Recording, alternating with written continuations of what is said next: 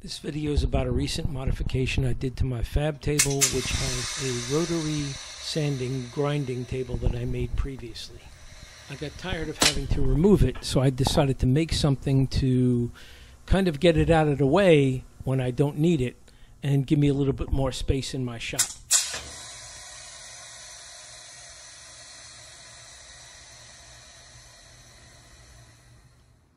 I've seen a lot of videos where you guys have some really nice fab tables that you've made yourself on your plasma cutter.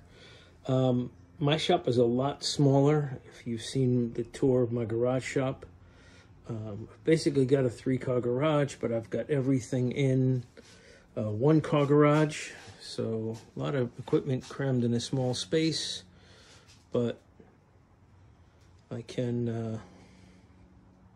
use the space pretty efficiently. Anyway, getting back to my fab table. It started out life as a strong hand table. It's part of a modular series. I guess if I was going to do it now, I'd probably fab my own on my plasma cutter, but this served the purpose so far. Anyway, I wanted to do some upgrades because I worked on a project recently, which I posted, which was a large project workstation for a friend of mine, and I needed the fab table out in the middle of my 2-car garage where I park my cars, and I couldn't really move it. It was bolted to the wall.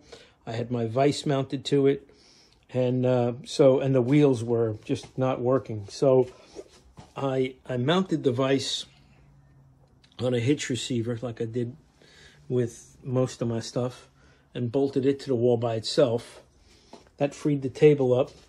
I replaced the rickety legs with some wheels so that I could move it around a little better. And I also had my magnetic rotary table, which I built in a rush previously, and I really wanted to improve it. Also, removing it, because it's also in a hitch receiver, was a problem. It used to be permanently mounted, but part of the upgrade I'm doing right now is this.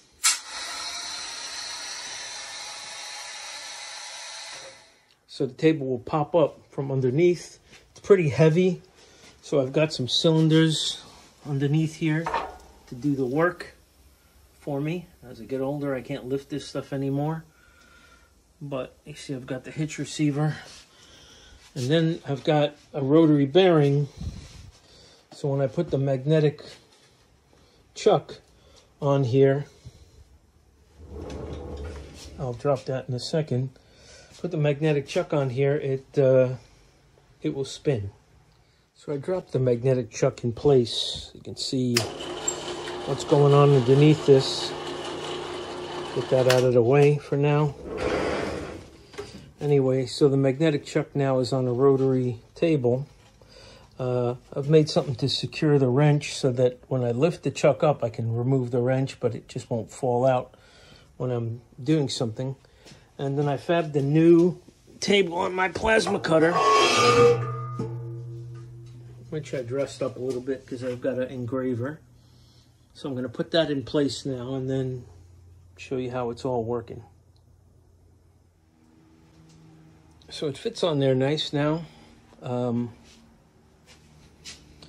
me to put my parts down when I'm doing grinding and finishing.